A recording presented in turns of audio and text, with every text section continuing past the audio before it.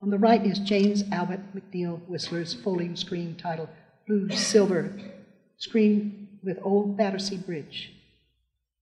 Whistler's charcoal sketches for this composition show that he simplifies the structure of the central bridge pier and aligns it to the center fold of the screen.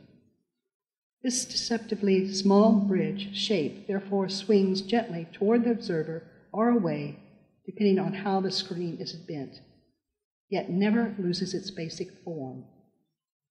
In my folding screen on the left, spring emerging fishes, my intent was that there be a folding screen perspective and an implied simultaneous passage of time and space in my three-panel screen. This work borders on a kind of abstraction. The viewer sees the same swimming silver-leaf fish glistening in the water in each of the panels from three different angles.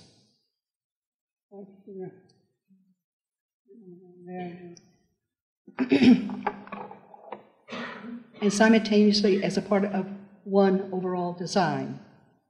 This type of thinking is a fundamental principle underlying Cubism. The fish changes as it goes through different stages of biological development.